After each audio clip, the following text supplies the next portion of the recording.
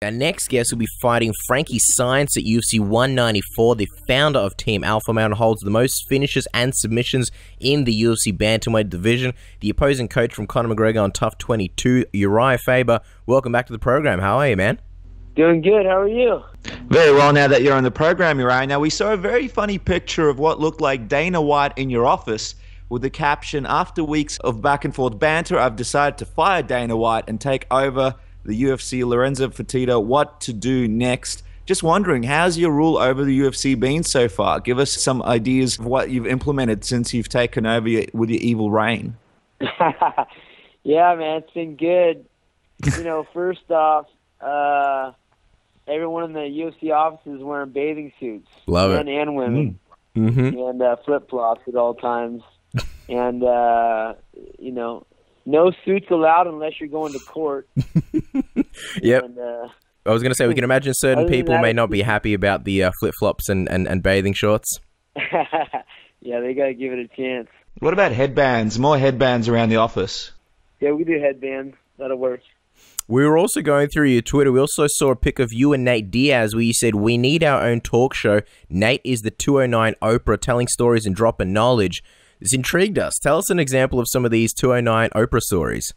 Oh, man, dude. Nate is just, you know, Nate and Nick have grown a lot. I've known those guys for a long time. They've just grown a lot as individuals and as fighters, but, like, as people. So he was just telling me how his interpretation of wealth when he was first on The Ultimate Fighter, he was just like, man, I didn't know anything. He's like, I had won, like, I can't remember, he said he won 12 or 9,000 bucks, and he thought he was rich. He was going to buy his mom a house. He was going to get himself a Cadillac and all this stuff. And we just told stories the whole way, man, about, like, just how much he's learned, you know, when he was he's just an introspective guy, man. I mean, those guys get a bum rap because they haven't been the best, the best with dealing with media and dealing with authority and things like that. Mm-hmm. But they're really intelligent guys, and they just come from a different place. So we were just getting all sorts of stories, some that can be told, some that can't.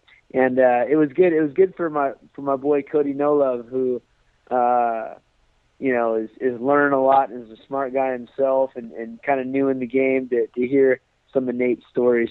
I mean, Nate Diaz has obviously had some issues with the UFC. How's he doing?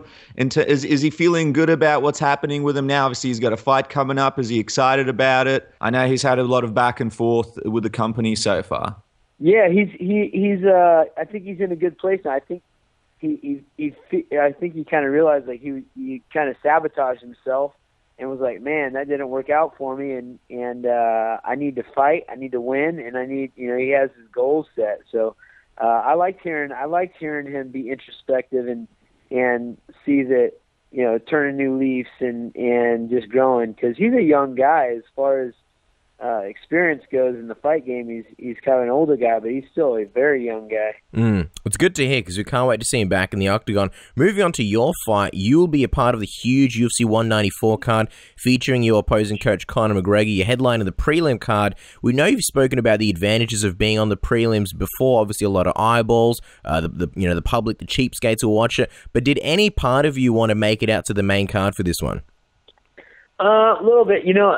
To be honest, so I've kind of built that relationship with Fox Sports 1, always pumping up that I'm going to be, being that guy. This is going to be a big card, though, so I imagine my fight will probably be on the pay-per-view card anyways, unless it's a really bad fight. Then I wouldn't want more people to watch it. But when this happens, it usually goes as the main event on that Fox Sports 1, and then it gets rolled over and gets put into the main card. So it's kind of a win-win for me. Does a part of you feel like, because they love putting you on there so much and you've expressed how well you do there, that in the future maybe they can put you back up on the main card, even though you do such a great job being on top of the prelim card?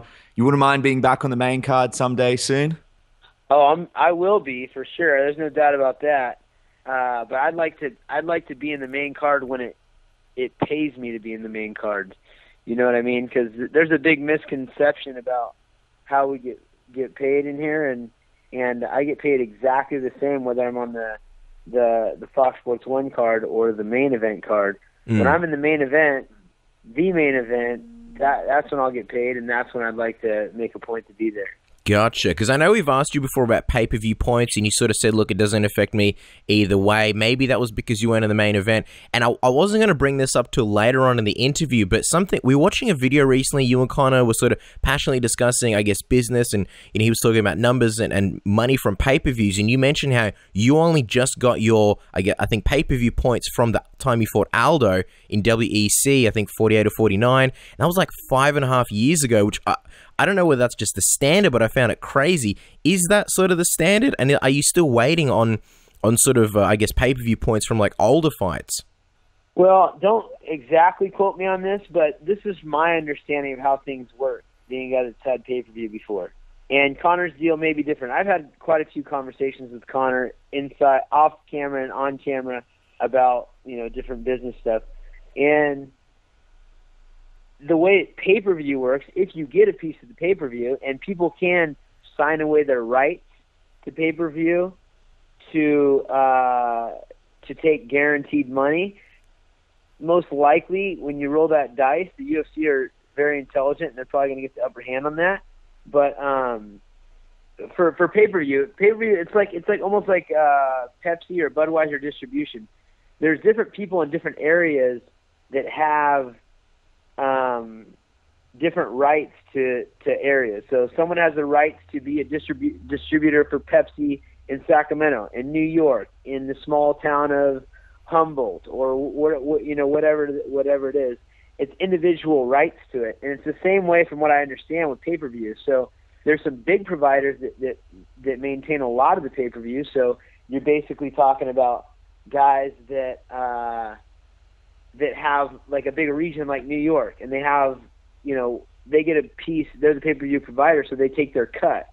But there's also the mom and pops and little towns and little cities all across the globe or wherever they do pay-per-view that have to tally their own results, and some take longer than others, et cetera, et cetera. So it's almost like it wasn't like I had just got my money from Jose Aldo. I had gotten one little check 5 years later. Wow. Meaning is accumulation. You get different amount. You get different amounts of money over different times because people are, there's different businesses.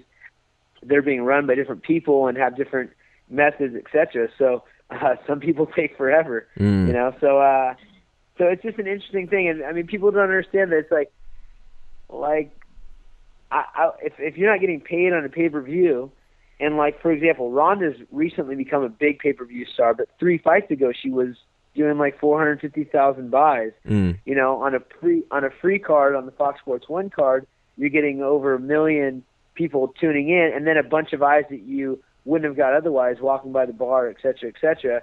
And, they're building her as a star, which she is. But when it comes to pay-per-views, you're going to probably get less eyes. So, that's how I think about things. I myself am a brand. The pay stays the same. I want more eyes on me. You're like Jerry Seinfeld getting random checks from Japan for years to come. Now, let's talk about your opponent, Frankie Saenz. He's on a 7-fight win streak. It's another case of a tough opponent, but not really someone who's known by fans. Are you happy with this matchup? Or with a massive card like this and you being on TV every week on Tough, were you hoping for a bigger name? There was some names that not that much bigger. Who are the biggest names in my division, in your opinion? Well, you got Brian Caraway, you got Sterling, maybe Thomas Almeida over there. He fought recently. Brian Caraway didn't accept the fight, and then So here's the truth. That's a big understatement that he's not very well known. Like, no one knows who Frankie is. He's on a 7-fight win streak, but I think his one loss before that was a disqualification for him throwing a legal knee. Guy is very, very tough, and no one knew who TJ Dillashaw was either. So I'm taking this guy very serious, and approaching him as a top level competitor because he is. And I'm not necessarily pumped about how much notoriety he has, but that's his problem. I've got plenty for myself, and I've plan on putting on a great fight and fighting tooth and nail. And, I'm excited for the fights to come after that as well, but I got to win this one first. Sorry to cut in, Casper, but you mentioned that Brian Caraway didn't take the fight. Do you have any information on why he chose not to take that fight? Because that seems like a no-brainer for him. I don't know. I actually confronted him about it because I know Brian. He used to train with us, and I saw him at an event, and I was like, "Dude, we're supposed to throw down. We're going to be the main. We're actually going to be the main event where Chad and Frankie are the day before." Right, that was supposed to be our fight, and then he said he had like a family reunion or something. So, who knows? Okay, gotcha. Going back to Frankie Saenz, like you mentioned, he's a veteran at 35 years old. He's won all but 2 of his 13 fights. One of them was a DQ. He's also known for being a very persistent and relentless wrestler with, good takedowns. However, you're one of the best wrestlers and submission grapplers in the division. Do you sort of see this as your fight to lose? You've kind of got, obviously, the experience. You've got some of the, the most finishes in bantamweight history. Is this kind of like your fight to lose? Well, I never go into anything thinking like that. I mean, every fight is for me a fight that I feel like, I should be winning. But that being said, he brings no matter what. This is the one thing I know about wrestling and the intensity that wrestling brings. This is going to be a very, very difficult fight, just because I've seen the way he fights, and it's a wrestling grind mentality. Not necessarily just wrestling. He throws a lot of, knees and hands and kicks and things like that. But the pace and the mentality is the wrestling grind, which I understand. Guys like Lance Palmer understand. Chad Mendes understands. Frankie Edgar understands. Guys that have wrestled at a high level for a very long time understand. So that being said, I'm looking forward to a high-paced fight like that, but I do feel like, yeah, this is my fight to lose. I'd have to blow it because I feel like I'm the better martial artist for sure. It's going to be great for the division, for the bantamweight division. Speaking of the division, John Dodson, he'll be making his return to the bantamweight division soon, it looks like, trying to hunt for TJ Dillashaw's title. Just wondering, would you be interested in possibly welcoming Dodson back to the division if everything goes to plan at UFC 194? Yeah, I mean, honestly, there's a couple fights I'm really looking forward to. I wasn't one I've even thought about, but sure. I have my eyes on, there's probably 3 big fights for me out there that I get excited about, and everything else is sure, okay, whatever. Well, let's forget about that one then. Tell us about some of the fights that you're excited about, because, from speaking to you in the past, we know that when you've got a fight come up and you've obviously got Frankie Saenz, you're only focusing on that one, but it's okay to sort of have a few sort of down the line. What are some of these other big fights that you sort of got your eye on? Well, obviously, I'm back in the hunt for a belt. There's a friend and a foe that are about to do battle. TJ Dillashaw and Dominic Cruz. TJ being the friend and Dominic being the foe. On top of that, I could see myself going back up. This has been a process. I gained weight to go up and fight Frankie, and then the weight never came down, which I wasn't used to. I was walking around like 164, a little thicker than I normally would be, and so this has been a tough cut. And I'm going to see without IVs and things like that how the 35-pound weight class is going to do for me. But I could go back up to 45s, and there's super fights up there too, guys like Conor McGregor. So, those are 3 fights in itself. Cruz, TJ, and Conor that I think a lot of eyes would be on, and would also be fights that I could make some real money on, like we talked about before.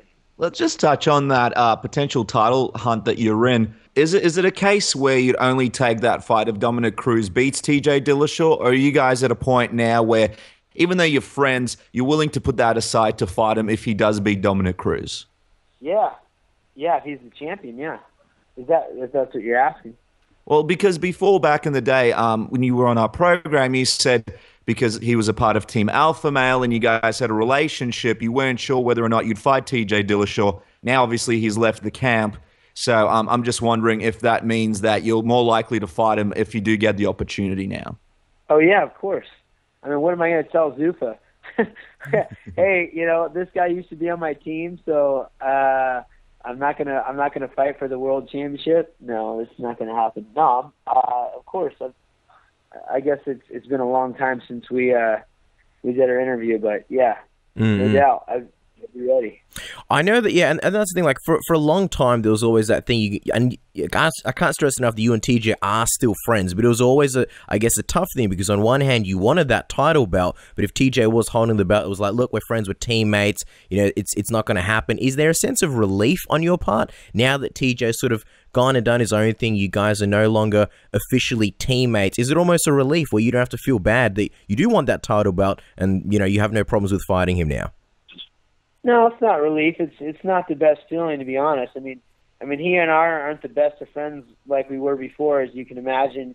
I feel like he's kind of turned himself into a victim in this whole situation, where, like, in his mind, I'm the bad guy because he's left our team, and I told him, all right, well, if you're not on our team, you can't be coming in here and training with us, So he feels that I kicked him out of the gym, he said in an interview or something like that, which is kind of comical, as the fact that he actually moved to different state and claimed a different team and told me that he was no longer going to be with our team. But so I think that he's a little shaken up about it. And you know what, man? This is a sport where we are competitors. I've actually fought friends of mine, like Scotty Jorgensen and Brian Bowles and Charlie Valencia. These are all guys that have been friends of mine. And the whole thing with TJ was just kind of, it's not something I'm happy about, but this is the truth. A lot of people think that the whole TJ Dillashaw thing coincided with some of the comments that you made about Dwayne Ludwig. I'm just wondering, was there any relation between those comments and him making the move there, not being able to train with you guys anymore? Did that play into it at all? No, I wouldn't say that. I think he actually went and joined a different team, Team Elevation, and Dwayne's not the head coach there. He's got his own gym far away. Maybe, what you don't want to do is have a guy that's trying to actively ruin your team be closely allied with somebody who's on your team. So when he cut ties, then of course you play that factor into it. But whatever on that case, it is what it is. Sure. Let's go back to the Ultimate Fighter for a second, because I feel like the TJ Dillashaw thing's sort of been done for a bit. The show's almost over. Rate the experience for us compared to the tough that you did with Dominic Cruz. Which one have you enjoyed more? What are the biggest differences? It's ironic because I actually enjoyed this one more. I had a lot more fun with it, and I feel like I have my work cut out for me a little bit. The difference last time was that we had double the time to work with these guys, and we got to pick our own team. So you got to analyze the guys, look at their records, who had padded records, who had real competition, who had, were high level in other areas, and then you got to watch them fight, and then you got to pick them, and then you had 3 months to develop these guys. This time around, it was like the producers or the matchmakers, whoever was like, all right, guys, here's your team, Urijah, and here's your team, Conor, and these guys will be fighting every 3 days. So it was just a different experience altogether. And that being said, I was happy with my guys' mentalities. I felt like they could have been a little more experienced coming in. I know that we had 7 guys from our team that tried out that didn't make the show that I thought would have done really well on the show, and I enjoyed the process. It was fun having back and forth banter with McGregor, because McGregor, although he can be irritating sometimes, has a lot of personality, and Cruz is just kind of a bitter dude who's a dud, and so that made for a lot more fun. And other than my guys not getting as many W's as I would have liked, I feel like it was a good experience all the way around. Now, Urijah, before we jump to the tap-out round and finish off the interview, we just noticed that you recently Instagrammed a picture of the boys at Team Alpha Male wearing different types of talk gear. and you wrote that you miss seeing talk worn in the octagon. Just wondering, how hard has it been to make that adjustment for you from seeing talk worn by athletes such as Jon Jones and many other top fighters to not seeing it worn in the octagon at all? It's a bit unfortunate. I mean, part of this sport is, the individuality. One of the things that makes it stand out is you have characters like Ronda Rousey and Conor McGregor and myself that have our own styles and personalities and things that make us us. So as far as what goes into being an individual, I like to see some variety. I mean, I don't dislike the Reebok stuff. I just like my stuff better, and I'd just miss it. Mm-hmm. So it's a lifestyle brand, so it's still there. But I mean, everybody looks the same right now with the outfits. Yeah, for sure. All right, you're right. We're going to wrap up the... variety is the spice of life. Well, we've heard it referenced to, it's almost like with NASCAR, where everybody looks different, every car looks different, and now, all the cars or all the fighters kind of look the same. So, there's a side to each story. We're going to wrap up the interview with the Submission Radio Tap-Out round. We ask you a whole bunch of fun questions. You answer with the first thing that comes to mind. Are you ready, Urijah? I am ready. When are we going to see Jon Jones teaching Urijah Faber how to Dougie Part 2? I don't think either of us knew how to Dougie very well. No. I mean, I certainly don't know how, and I don't think he did either. But I get down there and dance with the champ again, Johnny Bones. Now, he's back, isn't he? He is back, yeah. And you mentioned him as the champion, but he doesn't have the belt. Are you saying that you still believe he is the champion? Yeah, he's the champion. Cormier is a champion also. Both those guys are champions. We're going to find out who's the man when they fight again. But, yeah, Jones didn't do anything to stop being the champion, in my mind, as far as fighting goes. Well, if the roles were reversed, what dance could you teach Jon Jones in the next video? Man, I don't have much variation in my dance. I am a little bit older, so I might have to bring some old school stuff, like some Roger Rabbit or the Running Man or something like that, but I bet he knows that. Yeah, no, he probably does. It's probably good that you're teaching him because we don't know how to dance for anything. You hung out with Craig Robinson from Hot Tub Time Machine. This is the end of Pineapple Express. Tell us, is he as funny in regular life as he is in movies? Oh, man, Craig's a crack-up, dude. That guy, he's just, not only is he a talented guy, but he's just a character. He's got a joke about everything. He actually came down and did stand-up in Sacramento, and he brought me up on stage and gave me like 5 minutes to talk to the crowd and do some of my own jokes. And I probably stunk it up pretty bad, but I tried my hardest. Wow. All right. Well, we have to ask you. Can you give us a joke? What did you do up on stage? Do you remember one of them? Can you give us a bit of a taste, a little sample? I just told some stories. I told a story about that actor. She just got in trouble for stabbing her boyfriend. What's her name? It's at Reese Witherspoon? No, with a knife. No. Reese Witherspoon. Was that the actress? No, you didn't get the joke. Oh my God, I'm an idiot. Wow, but that was pretty good. That was good. We laughed, right? That was good. Reese Witherspoon, no, with a knife. Oh man, yeah, that's why we're not comedians. Got your ass. Was that one of the jokes? Was that something that you told on stage?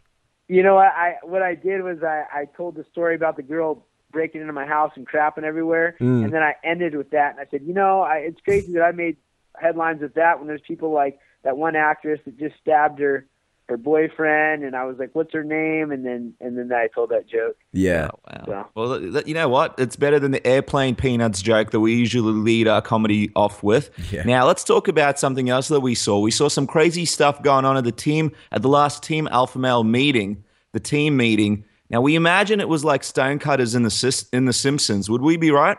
You talking about the Alpha Male meeting on my Instagram? Yeah. Was it like the Stonecutters? In The Simpsons. Know what that is. We're Homer Simpson's part of that secret society. I think it's meant to be like a takeoff of the Illuminati. You know what? We just had fun in there, man. We had a serious conversation, and then I got the surround sound going in my house, and next thing you know, everybody was having a good time, and we made that funny video. We also saw on Instagram you've been rocking the man bun lately, Uriah. There's a lot of negativity towards man buns. Give us a couple of man bun positives. See, here I'm a functional guy. That's the reason I wear Uggs, because they're warm, and I usually wear sandals, and when it gets cold enough, I put on Uggs. But I don't really care what things look like or what people think about them. It's a pure function. So that keeps the hair out of my eyes, so I don't get knocked out while I'm blinking.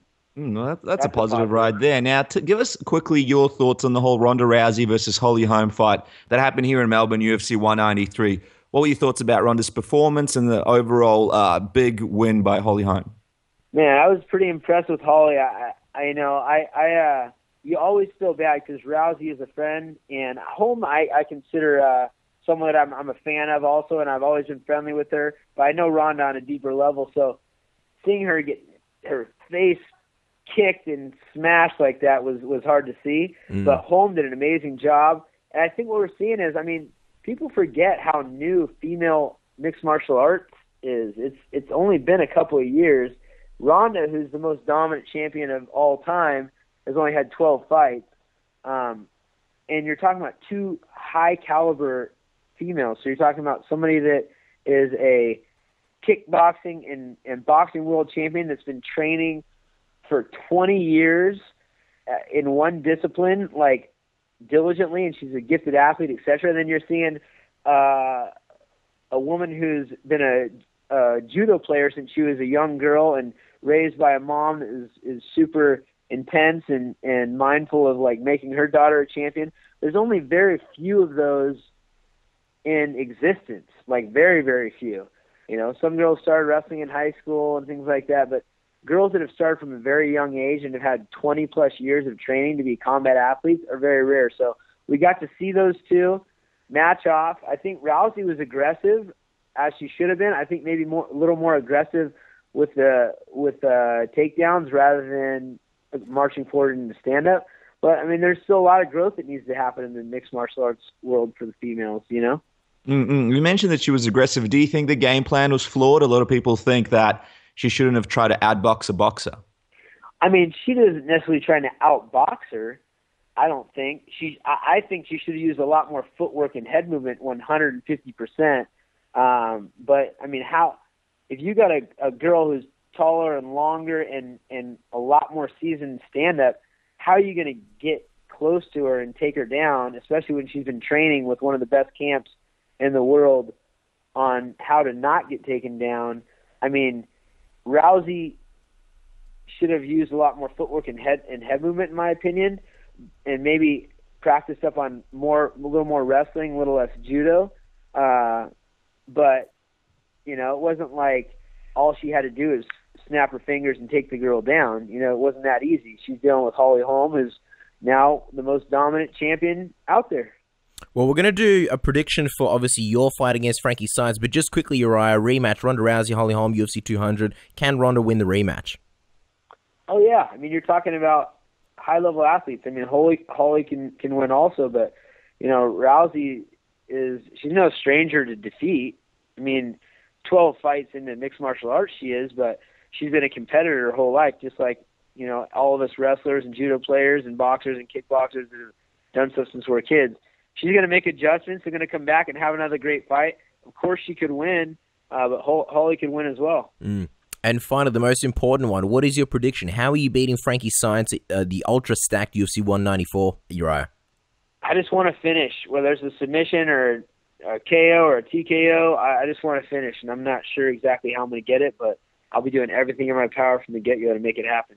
Well, there you guys go. Check out Uriah fighting at UFC 194, December 12th in America, and the 13th here in Australia. And make sure to follow Uriah on Twitter at Urijah Faber. Also check him out on Instagram. Lots of great stuff there. Uriah, as always, a real pleasure having you on the program. Thank you so much for taking the time and popping on.